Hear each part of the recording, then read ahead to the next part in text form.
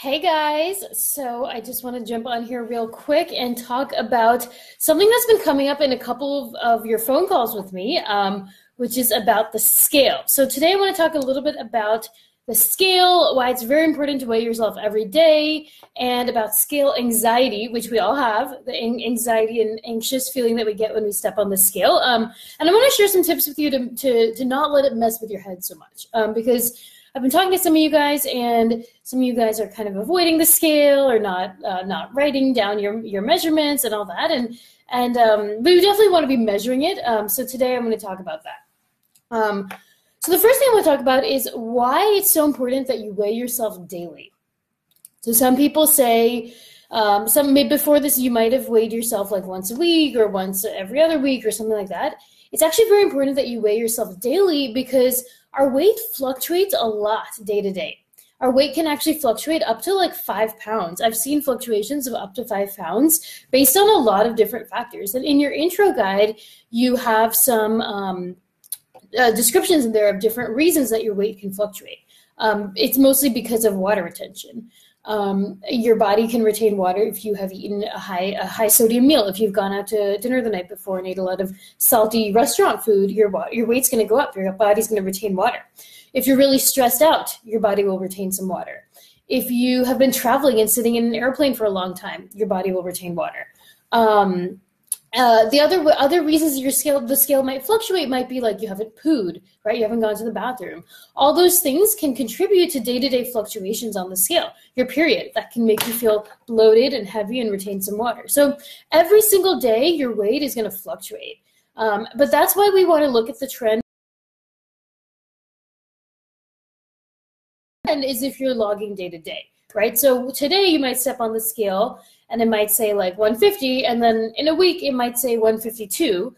In reality, that might just be 2 pounds of water weight, when in fact you've actually lost a pound of fat, but you wouldn't know that if you're not weighing yourself every day, right? All you see is that minor fluctuation. So it's very, very important that we weigh ourselves daily and look at the trend over time rather than the day-to-day fluctuations, because the day-to-day fluctuations, they can mess with your head. Right? Like I've definitely been there. I've stepped on the scale. If I go out to eat at a restaurant, I don't eat a lot of salty food often. So if I go out and eat a restaurant meal that's super heavy and I get a little bloated, the next day I might weigh like 5 pounds more on the scale, right? But it's literally impossible to gain a pound of fat overnight, okay? Literally impossible. You'd have to eat like an obscene amount of food, which would be like just so unbearably unrealistic that's just not going to happen. If you do see your weight fluctuate day to day, it is a water weight fluctuation, or it's like food, poo, undigested material in your body. It is not, you're not gaining fat overnight. So we want to be looking at the trend over time. And as your coach, or if you're monitoring your own progress in the future, the only way you know if your macros are working is if you have those measurements. So the scale is one measurement. Your progress pictures are another measurement. Another way to gauge your progress is the way clothes are fitting and the things people are saying and how you feel in the mirror. But the scale it's one data point, right? Like a lot of people say, ditch the scale, toss the scale, this and that. But I really am not a proponent of that. I think it's one very accurate data point that does measure fat loss. And you know, I need that information as a coach to understand if your macros are set right, and like, you know, if you're not making progress, then we'll make adjustments to your macros. But you want to be making sure that you're logging there as well as looking at your pictures, because some weeks you might see no changes on the scale, but you'll see changes in pictures. Other weeks you'll see changes in the pictures. Other weeks you'll see changes on the scale, but the pictures, and not rely only on one data point. We don't want to put all our eggs in one basket. Okay. That being said, I know that the scale can cause a little bit of anxiety. So I encourage you to view it as objectively as possible, right? Like try your best to remove emotion from it. Literally see it as you're literally measuring your relationship with gravity, right? That's all you're doing. You're measuring your gravitational pull of the earth and your body. That's all it is measuring. It's not measuring your self-worth. It's not, you know, no one else around you cares what the scale says every morning. The people you interact with every day don't even know what the scale said that morning. And like the only person who it matters to is yourself. So don't let it measure your self-worth. Literally see it as like a completely objective measurement.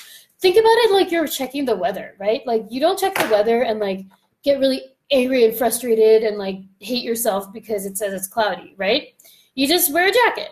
And it's the same with the scale, right? If it's up a little bit, don't like get angry and hate yourself and like sabotage yourself and say like you're gonna be fat forever, all this stuff. Like don't do that, right? All you have to do is say, okay, it's up a little bit. Maybe it's because of this reason. Maybe it's because of, you know, I haven't pooed yesterday. Maybe it's because I ate out last night. Whatever it is, measuring it daily can actually help you get very in tune with your body and be able to like pinpoint why you might be feeling a little bit bloated or heavier, and be able to pinpoint it to specific reasons. And if you measure every day, you'll be able to get very in tune with yourself and do that. So, you know, if you feel like you're feeling bloated for no reason, you have the past like weight logs, and you can look back and say like, okay, last time I felt like this, I was PMSing, so maybe my period's coming soon.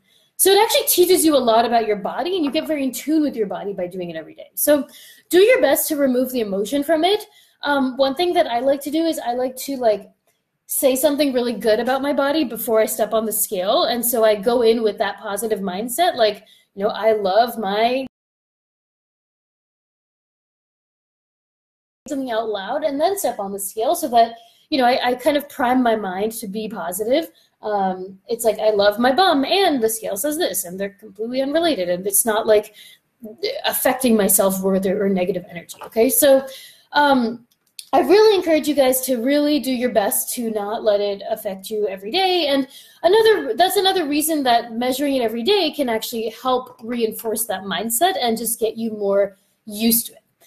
Because at the end of the day, if we don't measure these things, they are not going to change, right? Like what we focus on is what's going to expand and change. And so if we completely avoid it and don't confront it at all, it's just going to, you know, it's not going to be a reality that we are working towards improving, right? It's kind of like if you never check your bank account, right? You never check your bank account. Some days you just use your credit card and swipe and like pray that it doesn't hit zero. But if you never check your bank account, like you can never really get a good hold of your finances. And it's kind of like your weight in your body. If you never measure what you want to change, if you never use the scale, if you never use pictures, all of that, you're not really going to be able to make good progress because you won't be able to measure it or gauge it, right?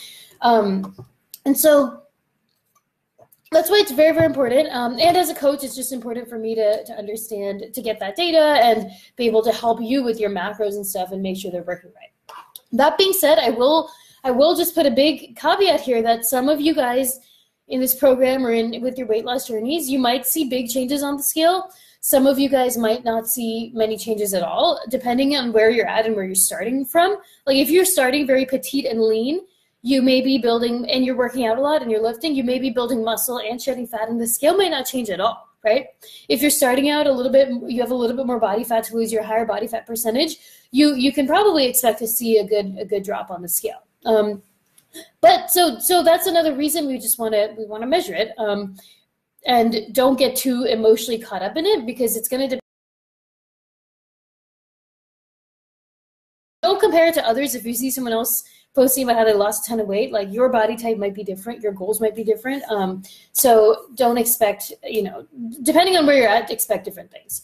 And then the last thing I wanted to say was, what was it? It was around the trends, the trending. Okay, so some days, some weeks, if your goal is fat loss and you have a good amount of weight to lose, some weeks you may lose weight. Some weeks it may be super like flatline, you may not lose anything at all. It is not going to be a linear process. Okay, literally everybody I coached, their weight logs are like, boop, boop, boop, boop, boop, boop, boop, right? But the end of the day, they're trending downwards. They're going like up and down and flat and up and down and flat and whatever. But they're trending downwards. They're not like trending upwards, unless your goal is lean bulking, which I don't have any clients doing that right now. But at the end of the day, you want it to be trending downwards, but it's not going to be linear. Okay, it's not going to be linear. It's going to go up. It's going to go down. It's going to be flat. Some weeks it may whoosh a lot. Some weeks it might be flat. Some weeks it might go up. So that's another reason we want to look at the trend over time, because if we look at like 1 week fluctuations, it's just not enough data to gauge whether that's like a water weight fluctuation or actual fat loss. So that being said, do your best. Make sure you're logging every day. I do look at those to make sure things are on track with the macros and things like that. And if we need to make adjustments, I want to work with you so you know how to do that. So post in our group.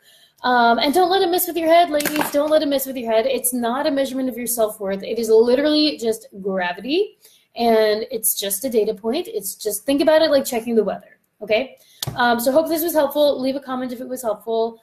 Don't have scale anxiety. It's just practice and practice telling yourself positive things in relationship with the scale, and use it as a measurement, right? What we focus on expands, and we want this to be something that's changing, and we want to measure the progress. So have a good Friday, and I'll chat later.